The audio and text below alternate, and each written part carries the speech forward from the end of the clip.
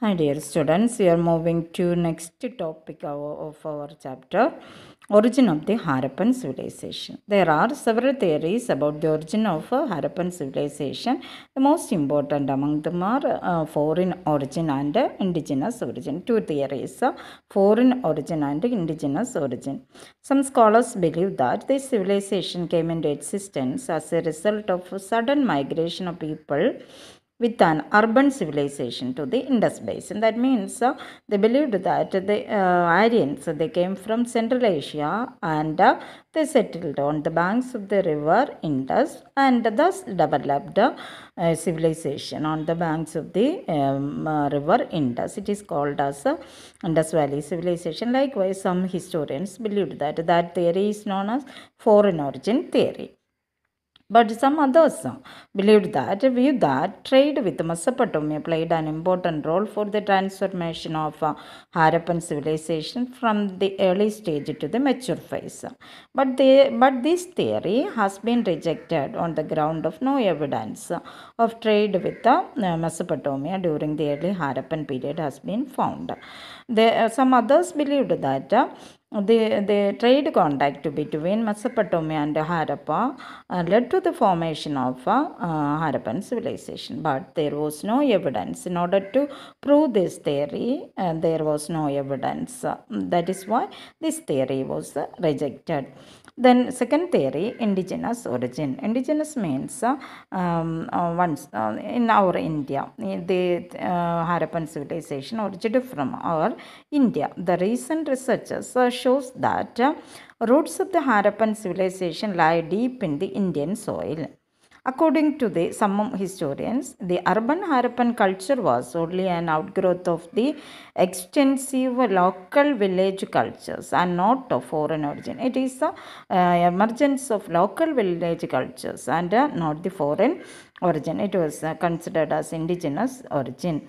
These historians found some similarities between pre-Harappan and proto-Harappan cultures that emerged at Kodiji, Amri and Kalibangan in terms of, in which terms of granary, defensive walls and long distance trade in these settlements.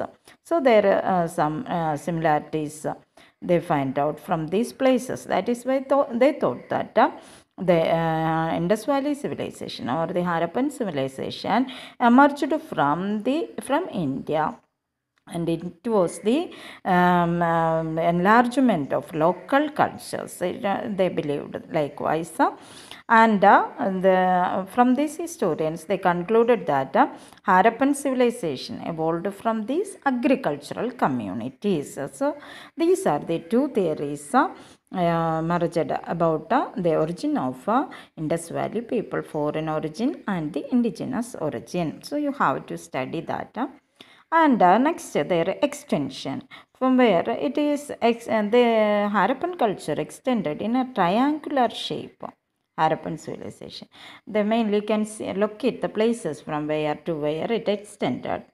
Mainly, its boundaries you can see. It extended in the west, Sutkotada. Is it? In the west, Sutkotada and Alangipur in the east and Manda in the north and south. It extended up to Narmada estuaries. West Sutkotkatpur and Alangirpur east and in the Manda in the north and south Narmada estuaries in the south. This is the extent of the Harappan culture. So that you have to remember. And the Harappan culture covered parts of Punjab, Haryana, Sindh, Balochistan, Gujarat, Rajasthan, and the fringes of western Uttar Pradesh. These places, this district, it extended in India. And some of the centers of the civilization in India are Manda, Banavali, Kalibangan, Alangirpur, Lothal, Ropur, and Rangpur. In recent years, many other sites are excavated, mainly from Gujarat, Punjab. Dholavira in Gujarat is the most prominent among them. Dholavira in Gujarat, largest sites of Harappan civilization, however, are Mohenjo-daro, Harappa, Kalibangan and Lothal. You have to remember these four important sites of Harappan civilization, mainly Mohenjo-daro, Harappa, Kalibangan and Lothal. Okay. Then urban planning. The most important feature of Harappan civilization is their urban planning. Urban planning. Harappan cities. The two most important Harappan cities that we studied earlier. Harappa in Montgomery district of Punjab. Harappa in Montgomery district of Punjab and Mohenjo-daro in Larkana district of Sindh. Now both in Pakistan. Now these Harappa and Mohenjo-daro both in Pakistan. So these two cities are linked by the river Indus and its tributaries. Harappa on the banks of the river Ravi and the tributary of Indus. And hence the name of the civilization is the Indus Valley civilization. How did the Harappan civilization got the name as Indus Valley civilization? Because both of these two sites were found on the banks of the river Indus. That's why it is known as Indus Valley civilization. And very important information to study accordingly. A third city lies at Chanhudaro. First one Harappa, second Mohenjo-daro, and third one Chanhudaro, about 130 kilometers south of Mohenjo-daro. The fourth city is that at Lothal in Gujarat and head of the Gulf of Campe. The fifth city lies at Kalibangan in Rajasthan. Kalibangan in Rajasthan, and sixth called Banawali in situated Hisar district in Haryana. These are the most important cities find out from Indus Valley civilization. Later Harappan phase has been discovered in Rangpur in Kathiawar in Gujarat. Later Harappan phase, not first, second Harappan phase find out from Rangpur in Kathiawar in Gujarat. So these are the important cities that excavated by the archaeologists as a Indus Valley civilization. Then what are their features of urban planning? Common features between Mohenjo-daro and Harappa also there. Both located, common features of Mohenjo-daro and Harappa. Both are located on river banks. Both are located on river banks. Mohenjo-daro on the right bank of the Indus and Harappa on the left bank of the river Ravi. I said the Ravi is the tributary of river Indus. Both measured around 5 km in circuit. Both have some important significance. Both measured around 5 km in circuit. Ground plans including layout of streets, blocks of houses were common to both these cities. Water supply, drainage, granaries were common. Water supply, drainage, granaries were common. Indoor plumbing, paved bathrooms, brick drain pipes, a network of brick-lined sewage channel, etc. is seen in both the cities. These are the common elements between Harappa and Mohenjo-daro that you have to study. Some questions are from there. Then what are the features of urban planning? What are the common features of urban planning? The most striking feature of Harappan civilization is its urban planning. Very important. Most striking feature of Harappan civilization is its urban planning. Mesopotamian civilization developed on the banks of the river Euphrates and Tigris in modern Iraq. And Sumerian cities developed around the temple and followed a circular pattern. What about Indus cities? It followed a grid pattern. Just like this way you can see grid pattern. Likewise, grid pattern. The main characteristics of a town planning. What are the main characteristics of a town planning? First one, each city was divided into two parts. the raised area called citadel and the lower town. City was divided into two parts, citadel and lower town. The citadel owed its height to the buildings which were constructed on mud rock platforms. The citadel was separated from the lower town by a wall. Citadel separated from the lower town by a wall. And that means important buildings like Great Bath, Granary, Assembly Hall, and the workshops were located on the citadel. What about the lower town? In the lower town, residential buildings were found. And the lower town had the residential buildings where the people lived and worked here. Then, second feature, the main streets followed a grid pattern running from north to south, from east to west. That I showed here, grid pattern. And third one, the houses at street corners were rounded to allow cars to pass easily. Houses at street corners were rounded to allow cars to pass easily. And house trains emptied all wastewater into the street trains. That is why I said they were highly developed people.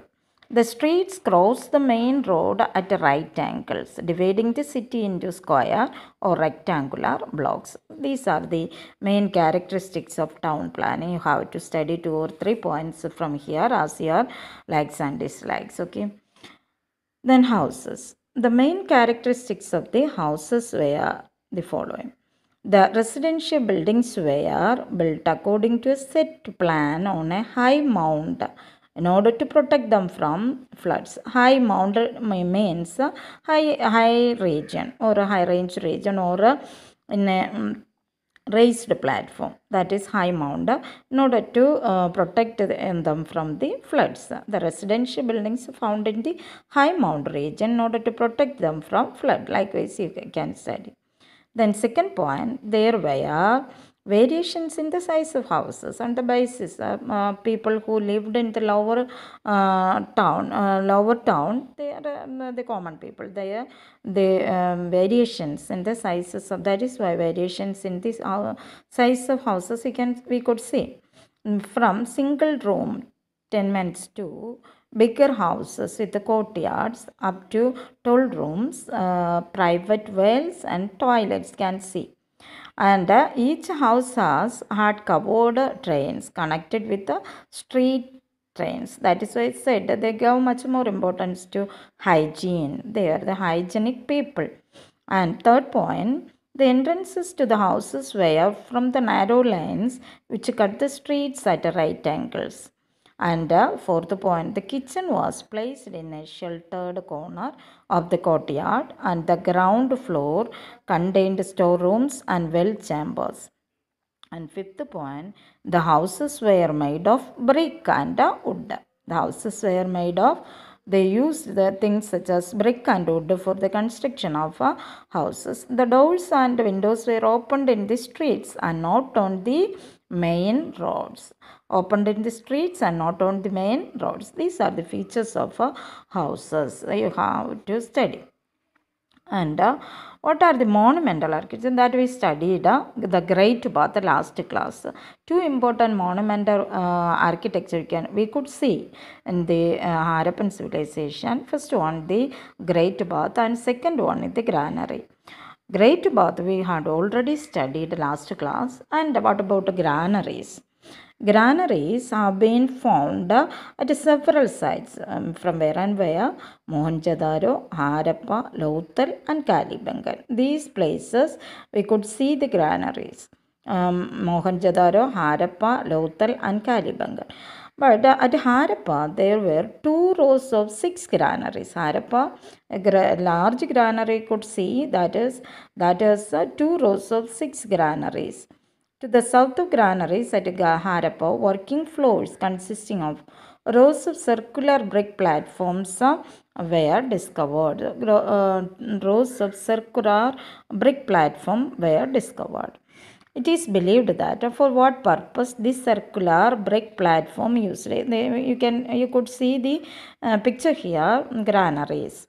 It is believed that these floors were meant for threshing grain, threshing the grain, because wheat and barley grains were found in the crevices of the floors, the small openings of the floor, that is called crevices.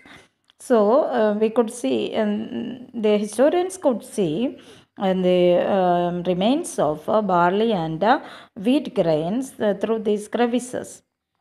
That is why they believed that this floor they use for circular brick platform, they use for the threshing of these grains.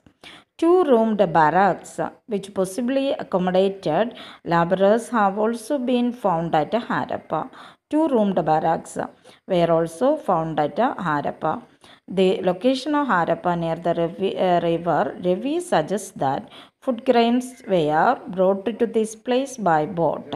On the banks of the river Ravi, they suggest that food grains brought to here through the boat.